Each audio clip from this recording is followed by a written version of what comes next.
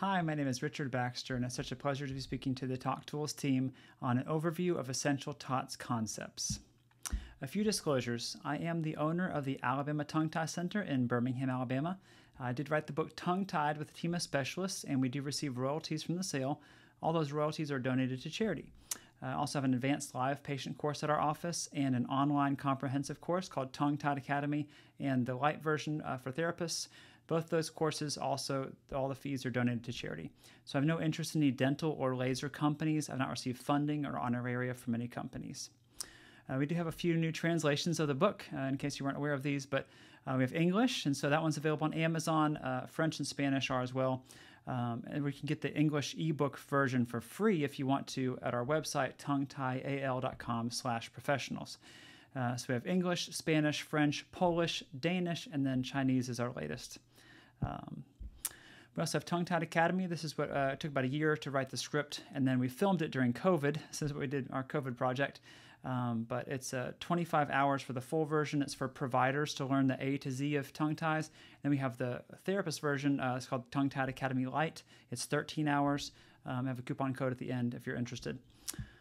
And what we do with the money, so we have a health center in Nepal. We've done a couple of those, lots of water wells all over sub-Saharan Africa, Southeast Asia, South Asia, and then some projects with human trafficking and other things too. So we definitely enjoy giving back locally in Alabama and throughout the world as well. So here's our family. There's my wife, Tara, who's a nurse practitioner, and then our three girls, Hannah, Noelle, and Molly. The twins right here is how we got in the whole mess in the first place. That's Noelle, there's Hannah, and then here's Molly. So here's where I'm coming to you live today from. This is our dental office, Shelby Pediatric Dentistry, just south of Birmingham, Alabama. We have a playground outside. We have a lot of fun, and tongue ties started taking over our office. And so in 2018, we formed the Alabama Tongue Tie Center. We've had patients from all over the world, all over the country. I've been privileged to treat them and their families. So basically, we ask mom what's going on. We'll take a look and see, examine the child, and then release if indicated. And so today we're going to talk about all those steps and how to do it the best possible way, and what therapists in particular can learn about this emerging field. So a couple quotes to start us off. You've probably heard one or two of these before, but half of what we're going to teach you is right. Half of what we teach you is wrong, and half is right. Our problem is we don't know which half is which. This is a famous quote from a previous Harvard Medical School dean, basically talking about medical education. We do the best we know, or dental education, or speech or feeding therapy education. Everyone does the best they can at the time, but as time goes on, what you realize is a lot of the stuff you're taught is actually not correct or just incomplete. And so that's kind of what is going on here, because I think ASHA, official position statement from ASHA, is that, tongue ties don't cause problems, or they might interfere with speech problems in certain circumstances, but most don't.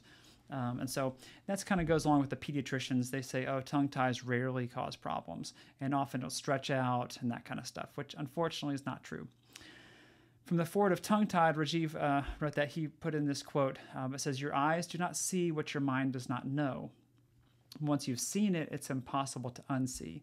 And so today you're going to get the knowledge, and a lot of you already have the knowledge, or else you're probably not taking this TOTS course, but maybe for some of you this is your first time diving deep into the world of tethered oral tissues, or TOTS. And so hopefully now that your mind does know it, your eyes will see it, and unfortunately you can't unsee it. So I apologize about that. May have just wrecked your career here. You're going to see tongue ties like, oh my gosh, there's a tongue tie everywhere. But does that mean we treat every tongue tie or restricted tongue? Sometimes, sometimes not. It depends if it's causing a problem. So let's dive in. A few pearls. So we always work with a team approach to care, so we don't just release it and then have no therapist, for example, or no body work and that kind of stuff. So you want to work, the more team members, the better. All proper diagnoses start with a proper history. So if I just see a picture, I can't tell you whether that's a tongue tie or not. I mean, if it's to the tip, like, it's probably a tongue tie. But if it's less obvious, like a posterior tongue tie, I don't know unless I know what the symptoms it's causing. So misdiagnosis comes from not listening or not examining fully. And so often we'll have a child in speech therapy for maybe 5 or 10 years, and no one picked up that they had a pretty restricted tongue. That I think is fairly obvious, but if it's not examined properly or fully, then it may not be picked up, and then they're just taught to compensate. So we always listen to mom's story without interrupting, empathize. It's easy, all three of my girls and I had a tongue tie. It's often dad's fault. That's just a side note. Like most things are dad's fault, right? We review all the symptoms systematically one by one, and we take notes. Always examine properly with gloves and tools as needed. So we use a mouth prop. I can show you where to buy those. Symptoms and function are more important than the appearance. You'll hear me say that just a few times today because that's one of the biggest keys to figuring this whole TOTS thing out. We always image all areas of concern, so take lots of pictures. We discuss the findings with parents and make a plan. And then we always release fully. We don't just cut it halfway and precisely in the right place if indicated. Or for you guys, refer to a knowledgeable provider in your area. We always follow up at 1 week minimum and then more often as needed. So if you skip any of these steps, if you don't get a proper history, if you don't get a proper exam, if you're not, talking about risk and benefits right, if you don't realize that symptoms and function are more important than the appearance, if you're not getting a full release and you're not following up and there's no team approach, you can't expect it to work and you can't expect it to get the results that you'll see in these case studies and stuff. So you have to make sure that all those things are there. And then if they are all there, very often, almost all the time, you'll get some good result out of the release.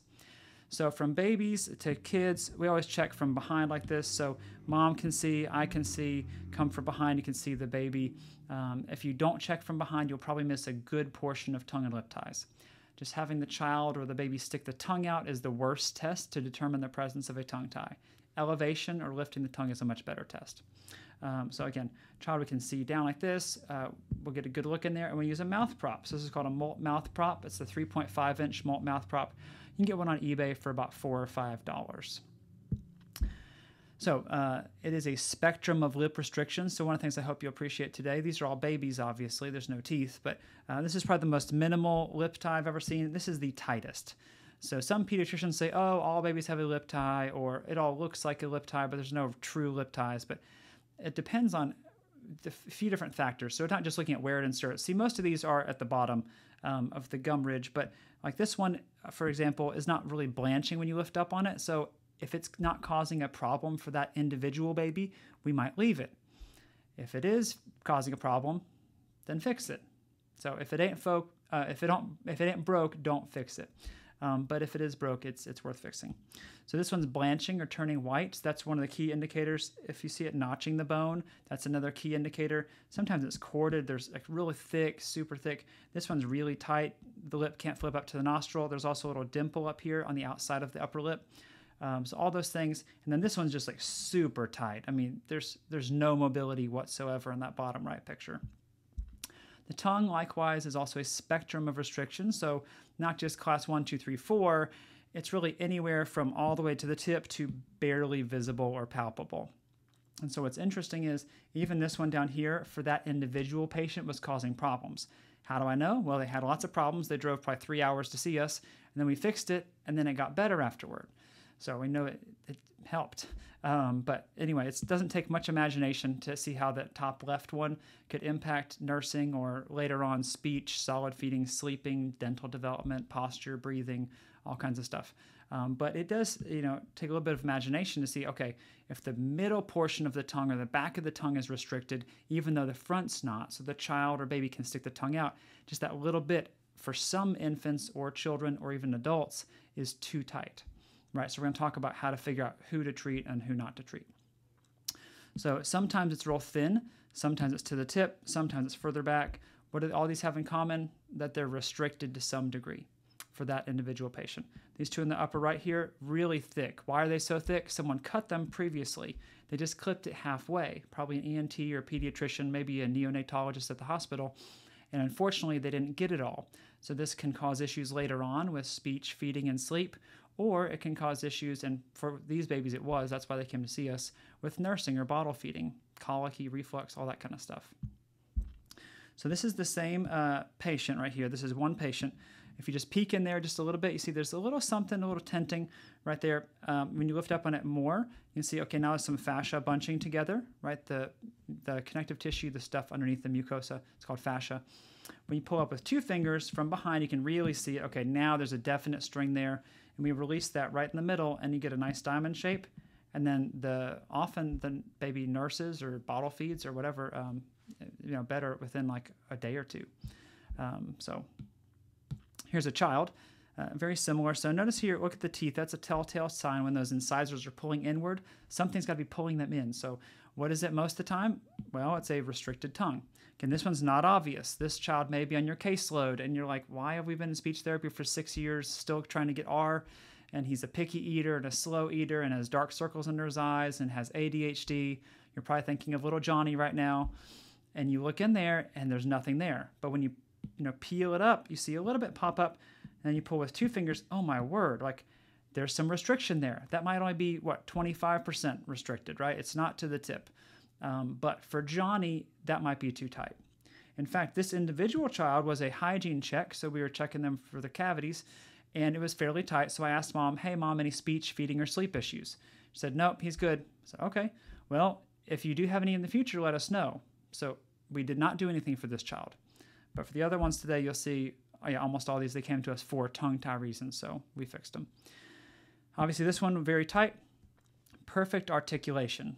I don't have to tell you guys this. I'm not a speech therapist, but articulation is not all there is to speech. So often there's fluency, so stuttering. There's basically like how easy is it to talk? How much effort is it to talk? So this person, like, even though their articulation was good, it took them lots of effort to talk. They got tired when talking. People get jaw fatigue, get tired when singing. I lift up here about 50%. This one lifts up a little bit more. This one over here, has great elevation, but this patient was nonverbal. Now, they were also autistic, right? So with our kids on the spectrum, Down syndrome, premature babies, everything gets blamed on that, right? Oh, he can't talk, he's autistic. But there's lots of autistic patients that do talk, or patients with Down syndrome that, do other things, but they eat well and sleep well, and others that don't. So you can have a restricted tongue and have Down syndrome. You can have a restricted tongue and have autism, right? And when we treat those patients on the spectrum, often many things improve. Certainly some do not, right? They are just from the autism, but a lot of things do improve where patients realize and their families realize it was worth it. But notice this one right here. See how the floor of the mouth is lifting up a lot? And so that's lifting up pretty high. So if you were to hold that down, I'll show you later that move. But basically, his true mobility is probably about there. So we did treat this one. Came back the next week talking. He had several new words, said mama for the first time, was sleeping so well, Mom thought he was dead, all those kinds of things. Here's some obvious lip ties, so some cavities on there. This one's got a dog leg on it, blanching the tissue, a large diastema. So to treat this, you have to get the whole thing out. If you just cut it once like that, it will not work. You have to get the whole thing out to see the benefits and also to get that gap to close up. But again, symptoms and function are more important than appearance. And then elevation, so lifting the tongue, is much more important than sticking the tongue out. So if I hear like, oh, the pediatrician said they can stick their tongue out, they're fine. We hear that like almost every day. That's not the test. So a commonly held myth or belief, rather, in pediatric dental circles, orthodontic circles, is that if you treat the lip tie before the adult canines are in, around 11 years old, if you do the lip tie before then, you're going to get scar tissue and then the gap won't close up. Unfortunately, it's not true, or fortunately, however you want to look at it. So when we treat it in little kids or babies, we often do see that gap closed up. So we looked at all our patients for a 3-year period and found there were about 200 patients we did with teeth. A lot of them were babies, so didn't have teeth. 109, we got them to follow up. 94.5% of the patients, the width decreased. Half with CO2 laser, half with the diode laser. 13 had permanent teeth. 96 had primary teeth, so most with baby teeth. And we just got it published in International Orthodontics. So next time you hear someone say, oh, don't do the lip tie, cause scar tissue, you can point them to this article, and it does close up. Here's a few pictures. This is with the diode laser. See how it's kind of like charred looking, but healed beautifully, and then the gap closed up a good bit, right? This one's with CO2 laser. It's just like a cleaner cut. This one's also a CO2 laser, so it just kind of disappears. And then obviously the gap closed up. And here's the article. Dr. Zaghi and I worked on this. And then here's a 11-year-old. We did his teeth are very, much in. His canines were not in yet. We released it with a CO2 laser, and then the gap closed up, saved him $6,000. So mom was happy, much improved, and he can clean the teeth better, and he can get other improvements as well.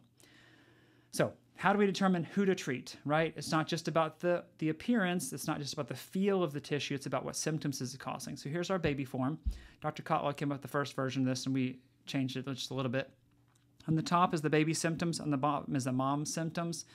Here's the sneaky thing I did, though. A lot of parents would come to us and say, oh, he's just got a lip tie, because it's more obvious than maybe lactation, or a friend or Google told them that they had a lip tie. Well, these are the lip tie symptoms on the left. Sorry, on the right. On the left, these are more the tongue tie symptoms. Okay, so the lip tie stuff is like the seal issues. The tongue tie stuff is, the tongue's the motor. It's doing the work. So the shallow latch, falling asleep, popping off and on the nipple, gagging, choking, coughing. And none of these are normal. They're common, but common does not mean normal. Right, so poor or slow weight gain doesn't have to be. Right, that's the one check mark the pediatricians care about. If they're gaining weight, they're fine. If they're not gaining weight, okay, then it might be a problem. But for us, that's just one of many check marks. It's an important one, certainly, but often moms will be pumping and triple feeding to get the weight up on the baby. Hiccups a lot, and what's interesting is in utero hiccups. If they have like tons of in utero hiccups, like several times a day, often there's a dysfunctional swallow from the restricted tongue, and then they come out, they hiccup, hiccup, hiccup. We do the procedure, and it stops or goes away. Gumming or chewing the nipple, passy falls out, snoring, noisy breathing, short sleeping, waking up a lot, restless sleeping, then they always seem hungry. Again, those are more of the tongue tie things. The lip tie stuff is the seal, so the lip curls under, the clicking or smacking noises, sucking blisters, colic. Oh, that's terrible. Colic is not normal. It is a symptom, it's not a diagnosis. It's actually a diagnosis of exclusion. So in order to give that diagnosis to a baby, you have to have gone through every possibility that it could be something else. And almost always they never check for lip or tongue tie. But colic, yeah, if you colicky baby, most of the time, not always, but most of the time there's something going on. Because if they have a poor seal, they're swallowing air. You hear that clicking or smacking noise. And then the air gets in the belly, has to go somewhere. So it comes up as reflux or spit up. It goes down as toots, as gas. And while it's in that rumbles around, really uncomfortable, colic. Right? Milk leaks out of the mouth, the nose sounds congested, they're frustrated, and then constipation or like weird stools. We always ask mom how they're doing mentally or emotionally, because most patients that come see us are majorly on the struggle bus. They have nipple distortion, lipstick shape, nipple damage, blistered, cut nipples. Often the pain is really bad, like a 7. Ones that are less obvious are often more painful. So like a posterior, like not obvious tongue tie, so less than 50% of the way to the tip would be a posterior tongue tie. Most of the time those ones are really painful.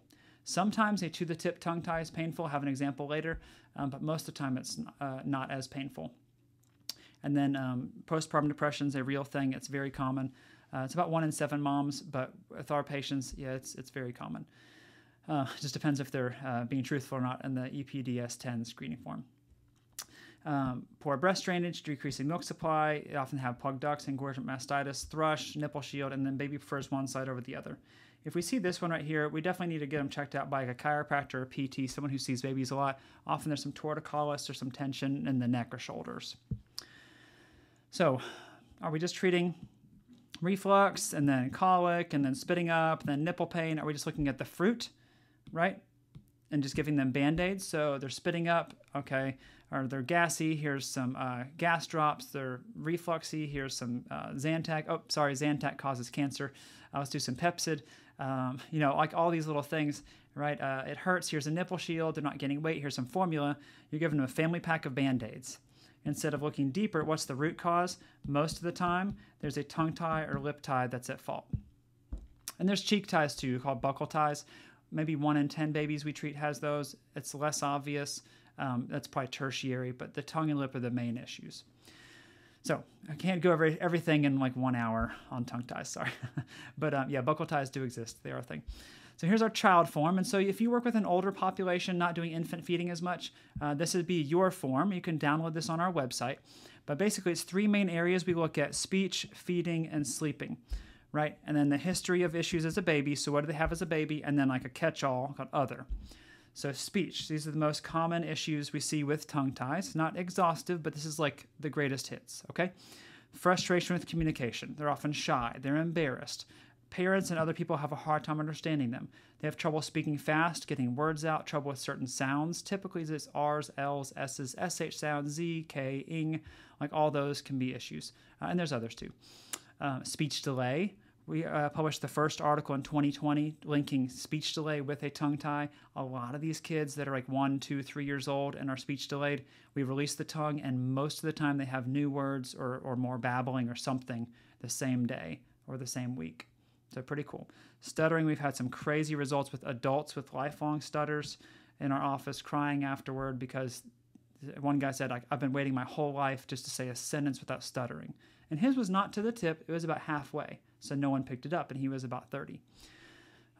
Speech hard to understand long sentences. There's been speech therapy for a long time. Mumbling or speaking softly. So these kids that are on your caseload that like you cannot figure out what's wrong with them, like why can't they just eat or why can't they just make a certain sound?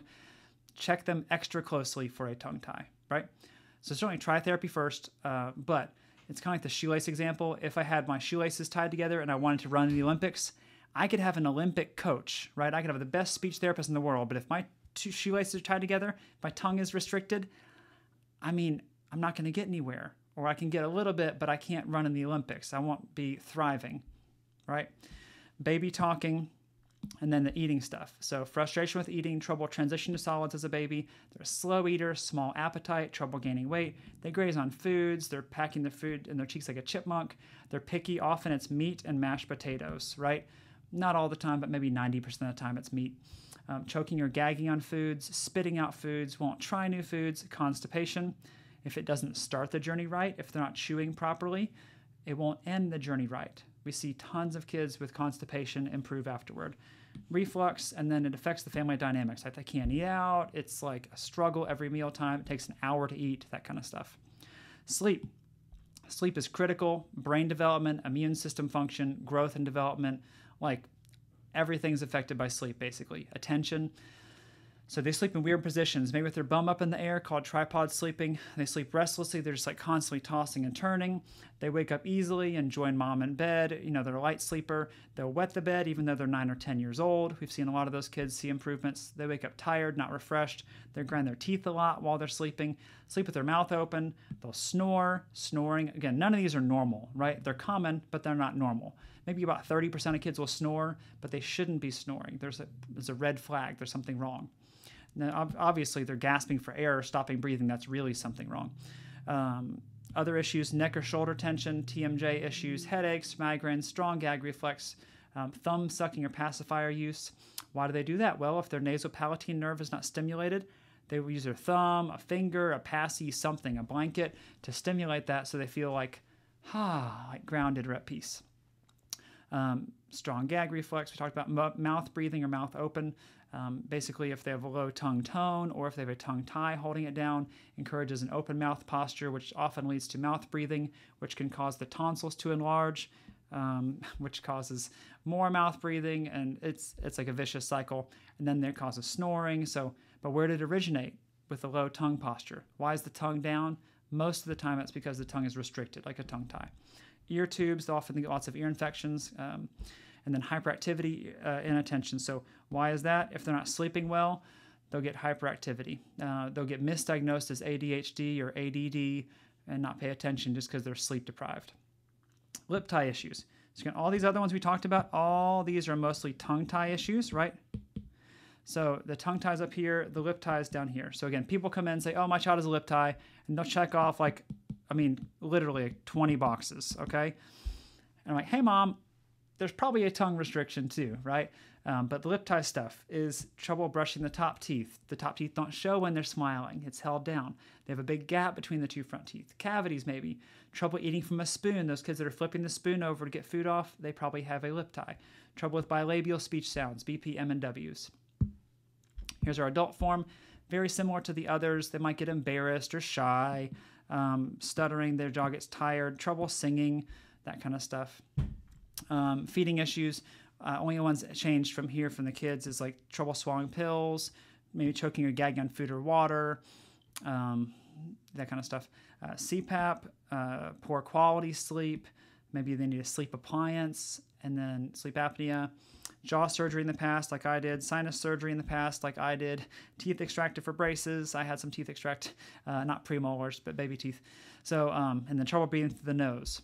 Interestingly enough, when you release a lip tie, it releases the fascia up here in the midface, and people most patients report they can breathe easier, like less resistance through their nose. And then often adults will have like the neck or shoulder tension. So again, for adults, it's mostly sleep and other because they've figured out how to talk, they've figured out how to eat.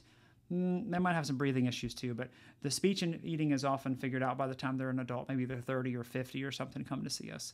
But often they will have headaches, TMJ issues, stress or anxiety, trouble or pain with kissing. They don't hold chiropractic adjustments well. So, and then this is our evaluation form. Basically, you can do babies up to adults with this. So we'll look at the lip tie issues, buccal ties. So is it feel like a speed bump up in the cheek? Is it limiting movement? And then we'll counsel the parents. Downsides on buccal ties for babies is it's more sore. So 2 areas to be sore, lip and tongue versus lip, tongue, and the right and left cheeks. 2 more areas you have to stretch, but we don't charge for buccal ties. There's no good research on buccal ties, but it does seem like they can limit the seal and limit like how wide the baby can open sometimes.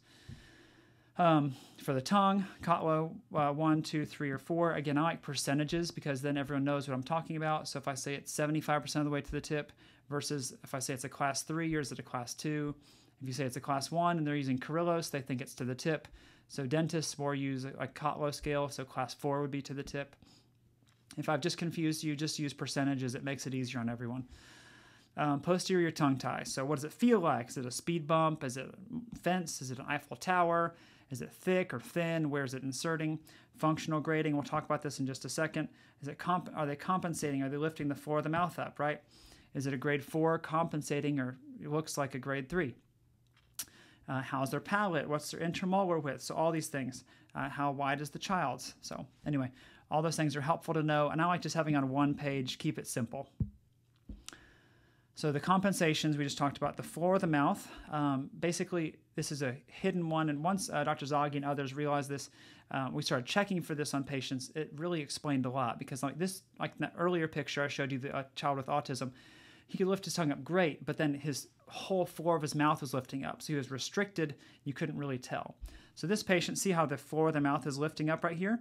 And so it looks like it can lift pretty good. When you use a glove finger to hold that down right behind the incisors, see the tongue now lifts about halfway. Okay, that's his true mobility. So you have to check for the floor of mouth elevation.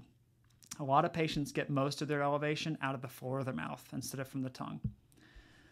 Here's an example of that. So this is a 39-year-old opera singer that came to see us. So speech is kind of important for her. It's her main job, right? She's been compensating with her singing. She gets shy in social situations, trouble with sounds, S's and Z's especially. Speech therapy at age 30 as an adult, so about 9 years ago. She was bottle fed as a baby. She kind of grazed on food. She has a mouth open, mouth breathing posture. But look at her sleep. Again, the sleep is key. OSA since 2017. This is from earlier this year. Sleeps in weird positions, moves around at night, wakes up easily, poor sleep quality, wakes up tired. She has to use a CPAP, grinds her teeth, mouth open, snoring, like every check box, like literally undersleep. Neck tension, TMJ issue, strong gag, reflux, constipation, stress, and then she doesn't hold chiropractic adjustments. So what do we do? Here's her lips. She did have some trouble moving her lips, she reported, with some like bilabial sounds as well. And then she had some issues breathing through her nose. So we said, hey, let's try it. And so we released it, and then she could breathe better through her nose afterward. Just a small release. It was about 30 seconds. Minimal discomfort. It's not that bad. And we just used some like injected lidocaine. So she's not asleep or like sedated or anything. Here's the tongue. So notice, just let her lift on her own. It looks okay. So your patients on your patient load right now, you've already checked them for a tongue tie. Maybe check them again. They might be lifting up and lifting the floor of their mouth. If you hold a finger down, you can see like the true mobility there. Look at that. That's pretty significantly restricted. She's actually like a grade 3 that's compensating to a grade 2, right? She can lift up higher to like a grade 2, but she's actually like less than 50% maybe. But look afterward. I'm holding down the floor of her mouth. Boom! She's a grade 1. So she's actually gone from a 3 to a 1 after the release. And then here's with the sutures in. So we put sutures for adults or teenagers most of the time. But anyway, way better, okay, mobility. So we treat the tongue mobility and then we see what we get. So easier with sounds, like ah, singing is easier. You can talk or sing louder. The list comes and goes, she said, with her soreness, but it's temporary. Her myofunctional therapist, again, we don't do it unless she's working with the myofunctional therapist. Due to pain, hard to clean outside the bottom teeth, but her tongue can reach farther. So that's the only thing she had worse, but less neck tension, less TMJ issues, less mouth breathing. Look at the sleep, less moving at night, less need of a sleep appliance, and less grinding teeth at night. So that's good. That's encouraging. From a simple procedure that takes about 15 minutes, I mean, that's where the singing is easier, less jaw tension, posture is much improved, and less tension in the neck and shoulders. So do we just treat everyone that has a tongue tie or looks like a tongue tie? No.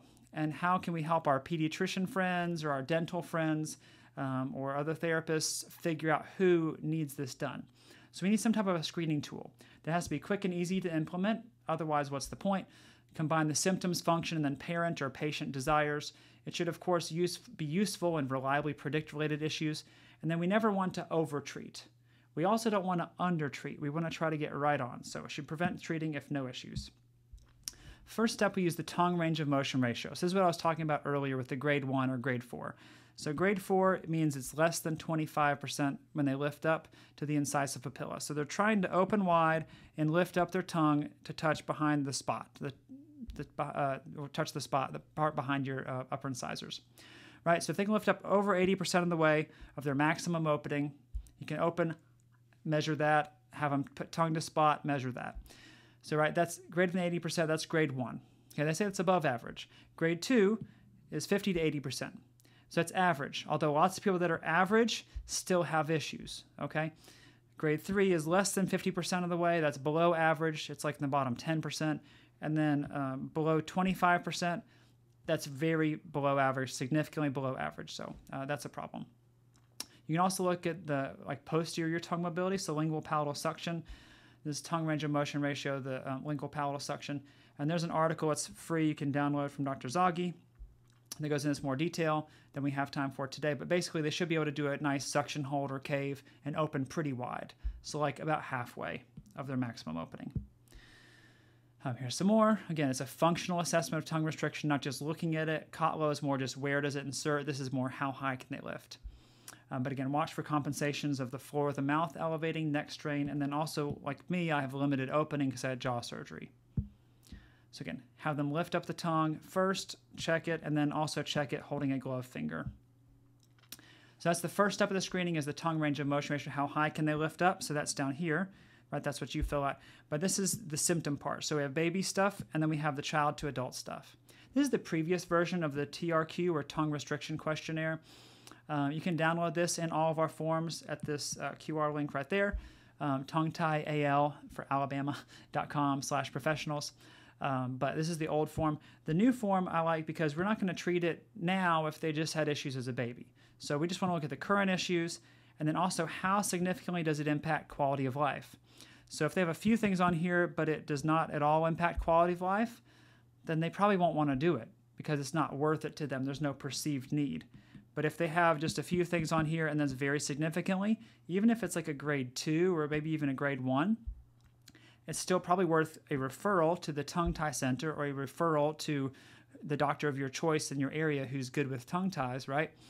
Which may not be the ENT or it might be. It may or may not be the dentist in your area or a pediatric dentist. You have to find kind of your team in your area or geographic area, southeast or the northeast. So we have patients come from all over the country, predominantly the southeast, like Florida, Georgia, Alabama, Mississippi, and Tennessee.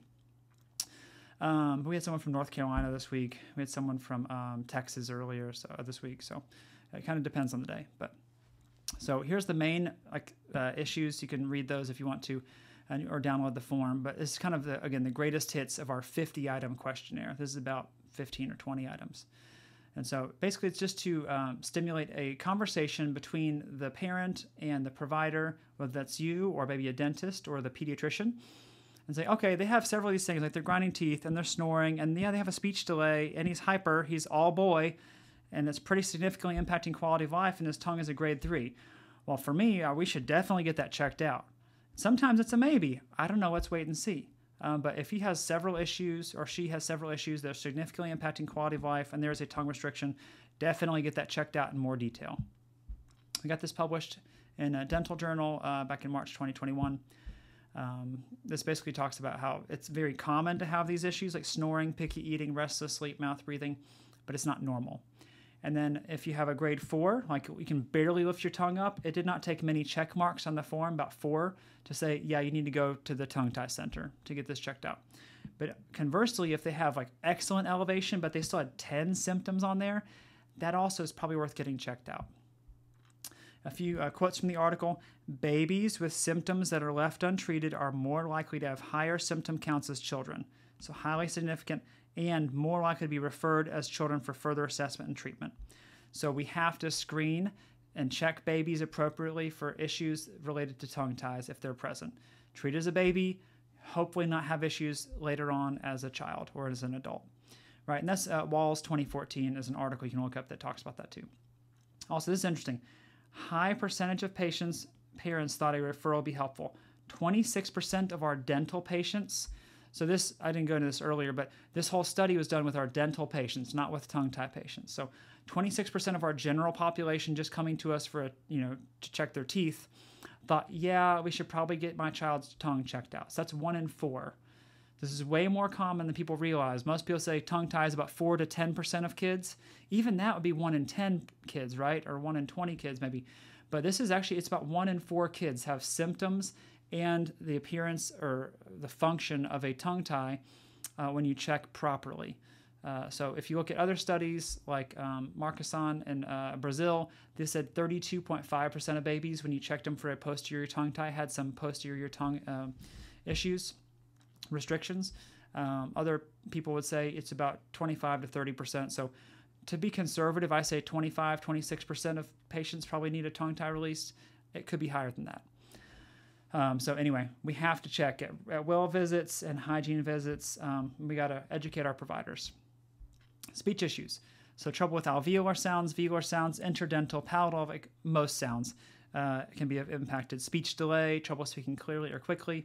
Stuttering, they're often shy. It's even in the Bible, Mark 7:35. His ears were opened, the string of his tongue was released, and he spoke plainly.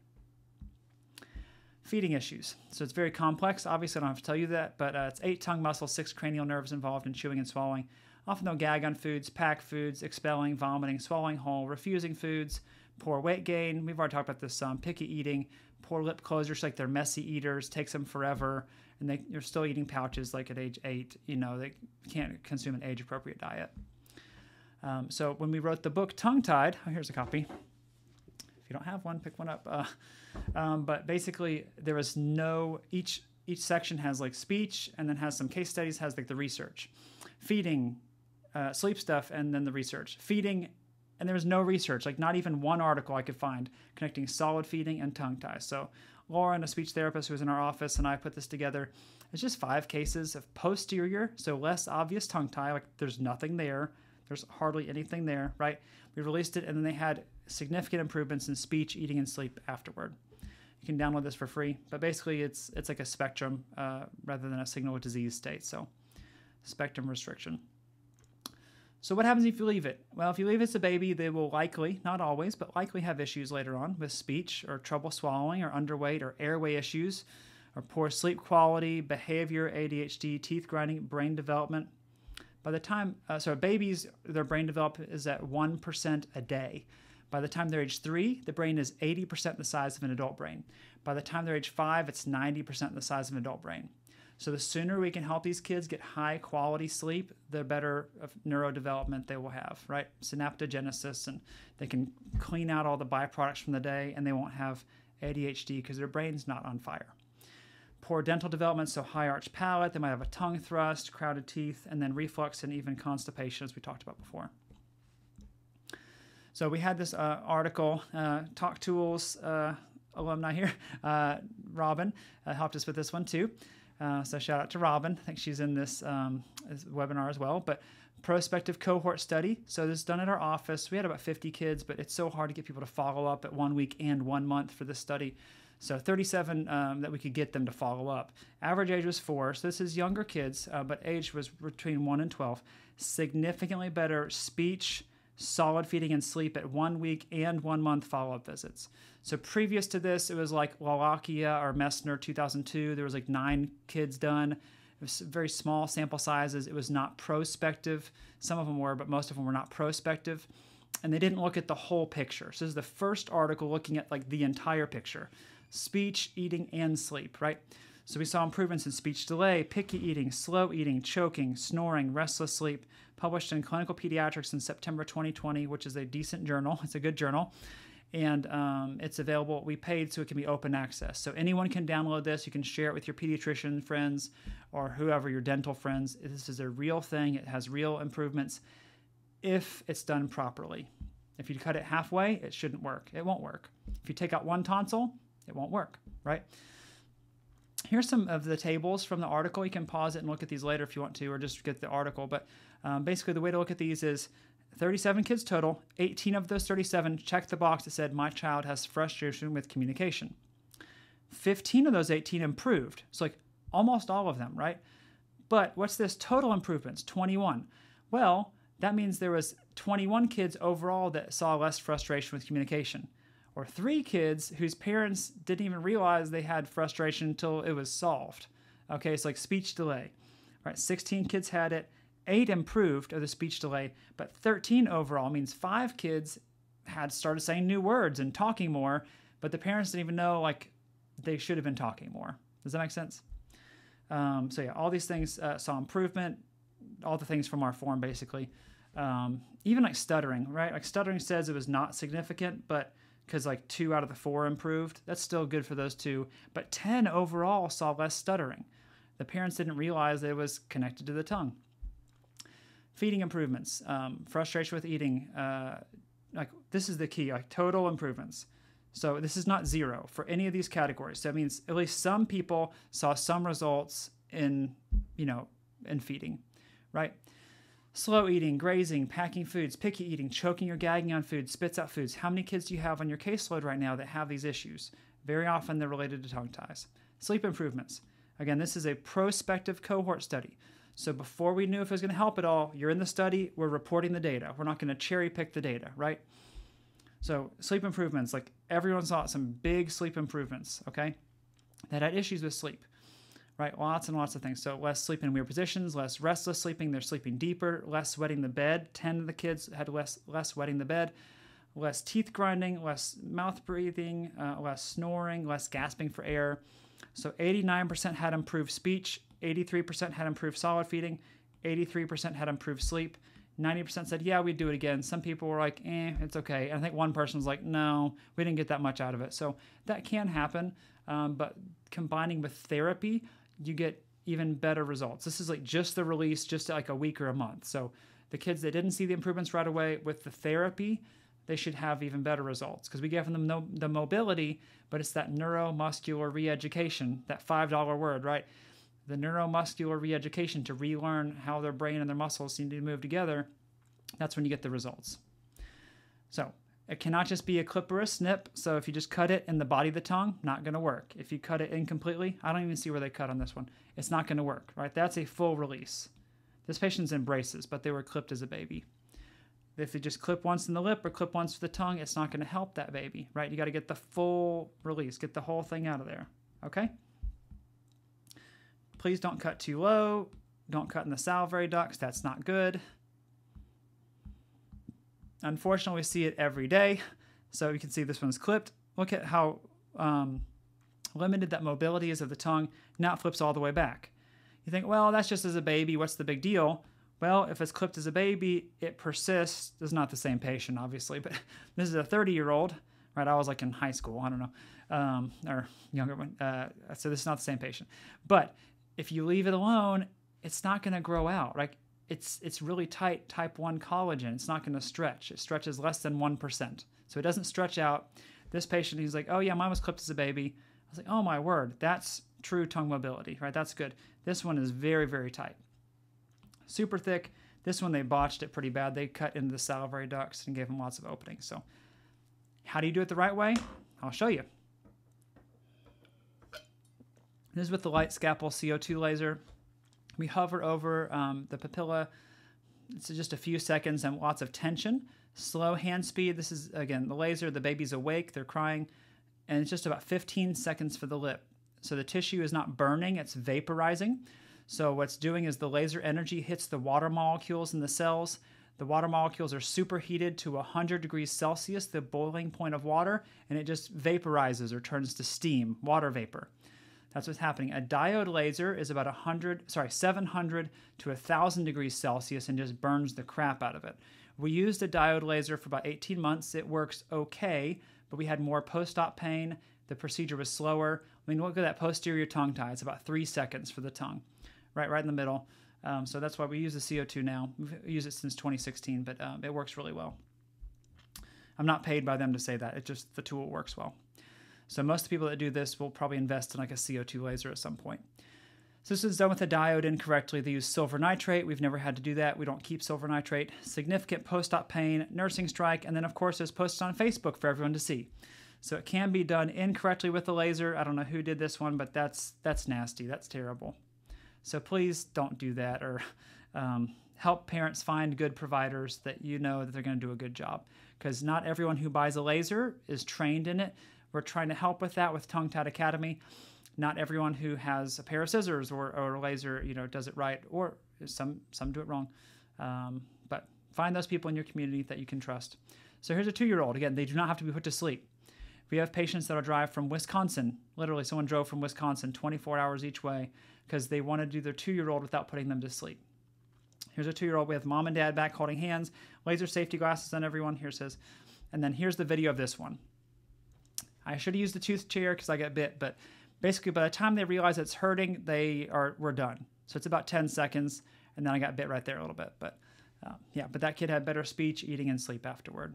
2 years old. Aftercare, so it heals rapidly by secondary intention. Mom can nurse right away, but just get milk in the baby however you can. It can look like an infection or pus because it's white or yellow color, but it's not. Often they have more drooling, Tylenol, and Motrin if they're over 6 months. We dose it per pound, so it's 1/4 ml per pound. Okay. Skin to skin, ideally nursing. It's sore for just a couple days. It often takes about 3 weeks to relearn, but they'll often have some improvement the same day. And then I call everyone to check on them, and they have my cell phone number. For babies, let me see. Okay, yeah. For babies, to prevent reattachment, you have to do exercises or it will stick back together. We say just 4 times a day now for 3 weeks. Quality over quantity. It's about 5 to 10 seconds. So we show the parents before they leave. We have them put on gloves, and they do it too. So for the upper lip, just lift the whole diamond up, firm but gentle pressure like a rolling pin right on the wound. For the tongue, I like to hold the gum pad, hold the lower jaw with the non-dominant hand, push down with the index finger on the floor of the mouth, like into it and up. So just one finger, they can see it really well, and they're pushing down first in the floor of the mouth and like into it and up. And you can do this too to help them out and check on it. If you see them get better and then it gets worse, it's probably the tongue sticking back together. So do a deeper stretch and put on it. Probably 90% of the patients have lost some degree of mobility at the 1 week follow-up. We have to do a deeper stretch. So for kids, we have the parents stretch 2 times a day for 3 weeks, minimum 1 time a day if it's like a patient with autism that's very uncooperative, but minimum once a day. For best results, obviously work with a therapist, speech or myofunctional therapist. So if they're older, and can do myofunctional exercises, often it's twice a day, but it just depends on the therapist. Whatever you guys recommend. That's your wheelhouse. I'm gonna stay in my lane here. Team approach. So lactation consultant, the dentist, the release provider, the orthodontist, speech therapist, OT, myofunctional, ENT, pediatrician, sleep physician, physical therapist, chiropractor, and others. I'm sure I'm leaving some out there. CST, there's all kinds of people that can help. But the more team members, the better it will work, right? So a few case studies for you here, and then we'll wrap up. But basically, this is a 2-week-old male. Again, look at the form. So he falls asleep in the middle of feeding, slides off and on the nipple, hiccups a lot, passy falls out, snoring, moves a lot in his sleep. He's always hungry. Lip curls under, gassy, nose sounds congested. Over an hour to feed him. He's just eating all the time, mom said. These are real patients. That's not my handwriting, obviously. 7 out of 10 pain when he first latches. Gets better once he gets going, but that initial latch is like toe curling, right? Poor breast drainage, and then he prefers the left side, so we want to make sure they see a chiropractor. Look at that, to the tip. Now, I told you before, most of the time if it's really bad pain, like toe curling pain, it's a less obvious tongue tie. This is one that kind of defied that rule, but about 90% of the time, it's a less obvious tongue tie and a lip tie. So pretty significant lip tie, lip lifts up better, See, just keep the release nice and conservative. This one we start right in the middle, and then boom, look how much higher that tongue lifts up. So much better, much improved. Here's the after. So Passy stays in better a week later. More spitting up. That's because he's getting more milk. Much less pain. It's like a 4 or 3. And then lip doesn't curl under, deeper latch, and less falling asleep. So she was happy.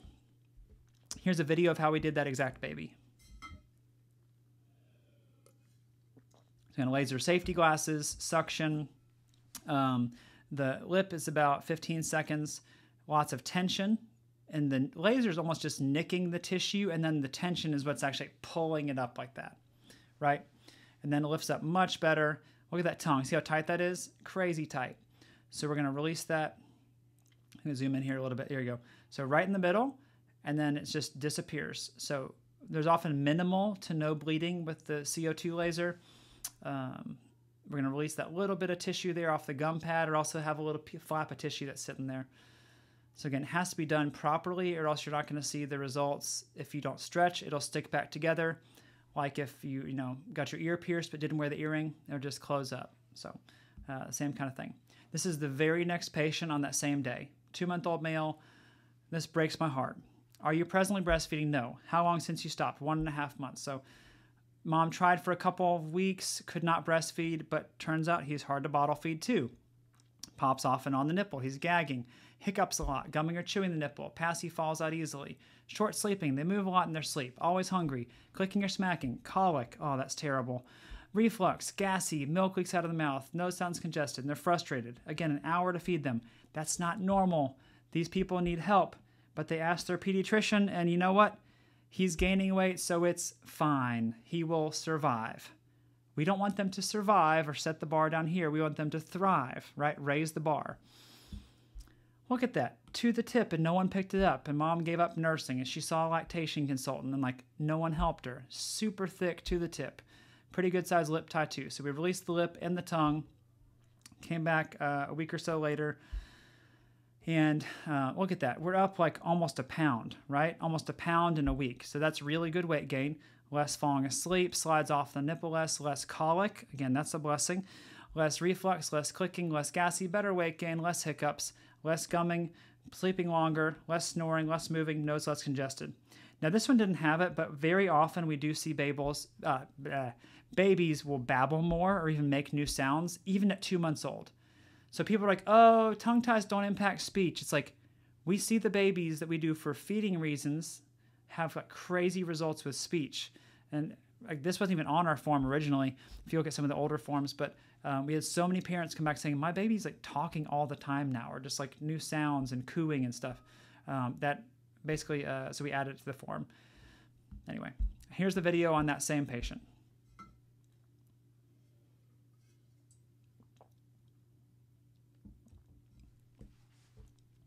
So lifting up all the way, lots of tension. It's the same thing every time. Just get a full release, get all the restricted tissue. We use some numbing jelly first for the babies. It's probably 90% numb. It's mostly numb. Here's the tongue. So right there in the middle, start right in the middle. Now we can see where we're going. We'll release all that tissue.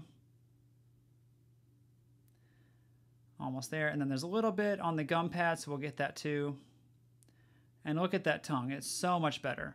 So if you just clip it one time with scissors, you're not going to get the whole thing. It's like if you had syndactyl, your fingers stuck together, they just did that. They just cut it part way. If it was on the hand, though, you'd say, hey, plastic surgeon, you missed some of it. You didn't get the whole thing. Right? But in the mouth, if it's halfway, you don't notice it. So we need to get the full release. So you give the best mobility and the best chance of success. Here's a 3-month-old male. Again, lots of symptoms, like all these things. He does have poor weight gain, so he fell off the chart. He's in the 3rd percentile, spits up every feeding. Passy falls out easily. Feels like a full-time job just to feed him. His nose is congested all the time from the milk refluxing back up in their nose. This is before we separated out the tongue tie and the lip tie symptoms. But crease, flattened, blanched nipples, lipstick-shaped nipples. Mom is triple feeding. That's a lot to ask. That's where they nurse and they pump and then give them a bottle afterward. And then by the time they do that, they have to start all over. Mom's had mastitis, so lots of issues. not obvious to the tip tongue tie. This one's probably like 60% maybe. The lip is pretty good size and real like bulbous there at the bottom, but we released right here in the middle and then got that nice diamond shape afterward. And then afterward, baby gained much better. So again, 10 pounds, 9 ounces, 10 pounds at 3 months. That's not good. Look at this. Like a week or two later, I think it was like a week later, 11 pounds, 6 ounces. So we're up better than normal weight gain. So better than normal weight gain would be like 11.1. We're at 11.6. Deeper latch, less falling asleep, less reflux, less spitting up so they can keep more milk down and they get better weight gain. Less hiccups, less snoring, less moving, less frustrated, less pain, doesn't prefer one side, and better breast drainage. 5-month-old. So hiccups a lot in utero, constant spitting up, passy falls out, but they are gaining weight. Bad pain, it's a 7 out of 10 pain, so we're thinking probably a posterior or less obvious tongue tie. Sure enough, we look in there, there's almost nothing there. So I'm pulling back pretty good even to get that little string right there to pop up. The lip tie is significant, so they probably came in for the lip tie. I can't remember exactly, but I think they came in for the lip tie, and then the tongue is actually what's causing a lot of the problems. So we released both. Deeper latch, less colic, less reflux, less clicking. 1 time spit up in the last 2 weeks. Used to be multiple times a day. Way less hiccups, less pain for mom. It's a 3 instead of a 7 now. She hates the stretches, but it's worth it. LOL. 12-month-old. So it does not get better. Sometimes it does, but hurts bad. 1 year later, it's still a 7. Spits up every feeding. Baby's frustrated, constantly eating. Lip curls under, nipple distortion, nipple damage, like everything. Colic, reflux, clicking, like they checked off so many boxes, and they're 12 months old, right? Let's look in there. I can see why it was missed because it's not obvious. It's maybe 25% of the way. The lip tie is fairly obvious. We got a gap in the teeth now, so I think someone pointed out, and she's like, oh my gosh, she's got a gap, and then you got a lip tie, and then they came to see us for the lip tie, and then all these things. And then they nursed afterwards, so the baby's still nursing. Mom was a trooper. She stuck up with 7 out of 10 pain 8 times a day for 365 days. That's dedication. That's impressive. Deeper latch, lip doesn't curl under, sleeping longer, less frustrated, less moving in her sleep, less nipple distortion, much less pain. It was a 7. Now it's a 1. Praise Jesus. That's wonderful. Now it's a 1. And then better breast drainage. So here's a 14-month-old. This is a patient we actually just saw 2 days ago for their follow-up. So mom had to stop breastfeeding at 3 weeks, had torticollis, painful nursing, nipple shield, gassy, milk leak out of her mouth. She's a slow eater, grazes on food, picky eating, constipation, Miralax, broccoli and watermelon she has trouble with. She clicks when she uses a straw cup, tripod sleeping at night, trouble brushing the top teeth, trouble eating food from a spoon, a gap, and then lots of ear infections, right? So we just saw them like a week later, and then the follow-up was 2 days ago. Just want to put a recent case in there. I could have made almost most patients I can make into a case study and just put in here. Look at that lip. Super thick lip. The tongue is not obvious. I mean, to me, okay, it's fairly tight, but it's not obvious, right? It's not like to the tip. So we released it. It's about 10 seconds for the release. The lip is about, 15 seconds.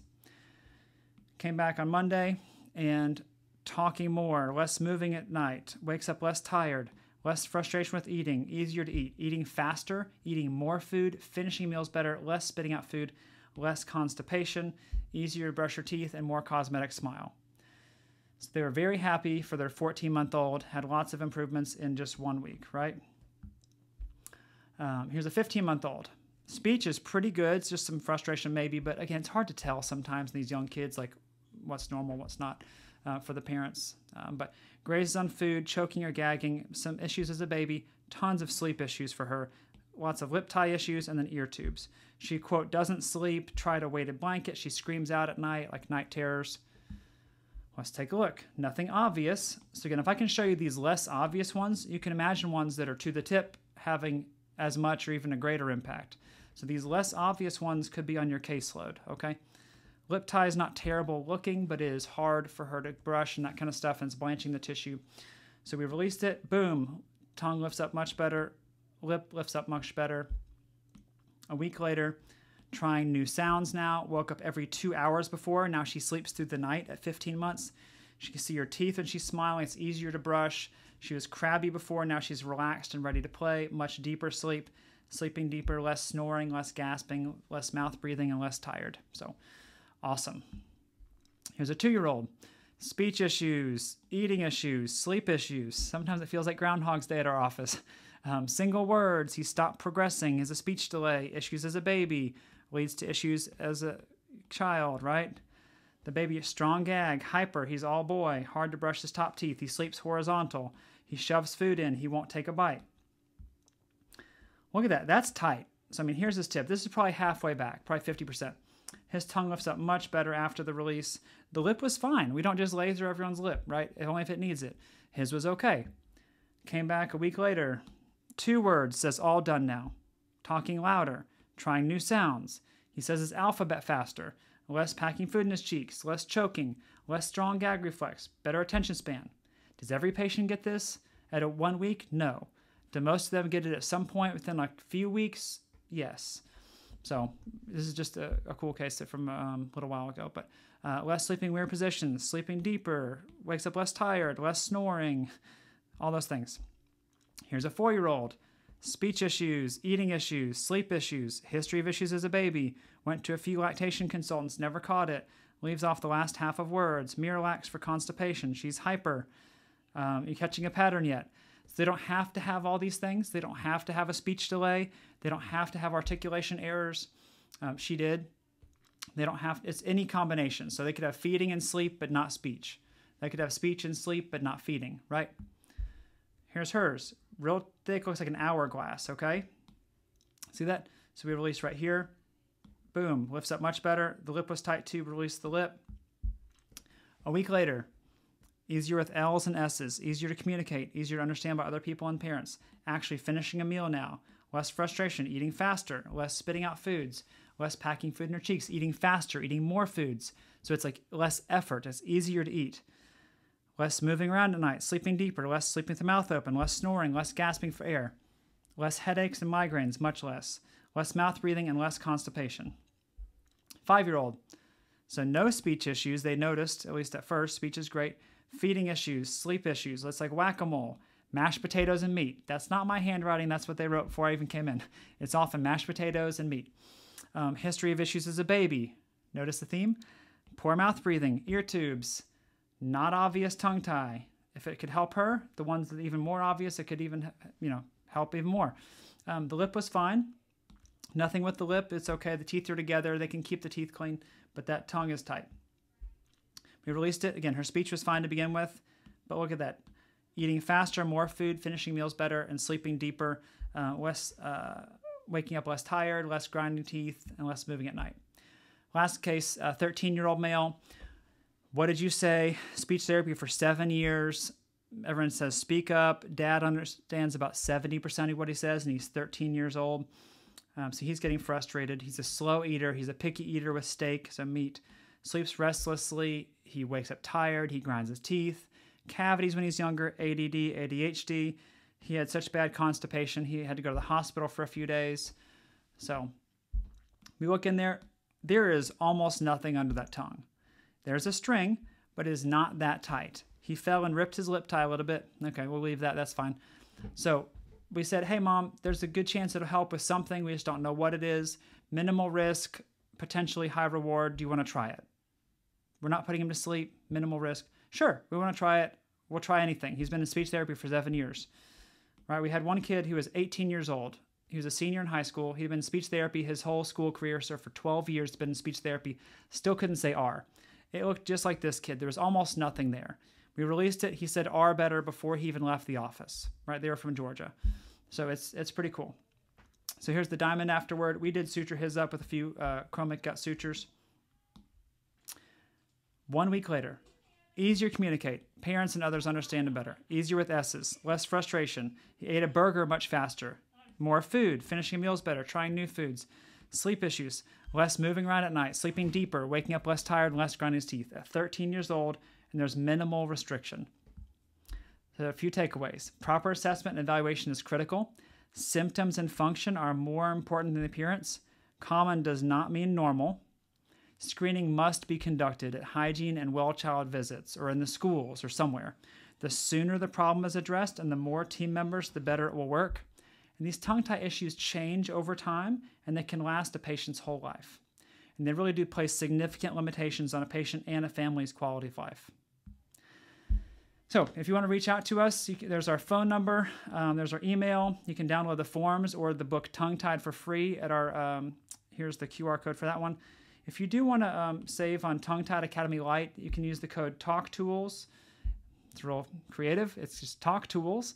Save $100 on Tongue Tied Academy Lite. We're not just making money off it. We donate the money. So we're trying to get the education out there. We've had a lot of therapists and others take it and say that they really appreciated it and it helped them deepen their knowledge about tongue ties. It's about 13 hours for about $400. So anyway, I think we have some time for questions now. So if anyone does want to stay on for questions, I'd be happy to answer those, and I hope this talk was helpful.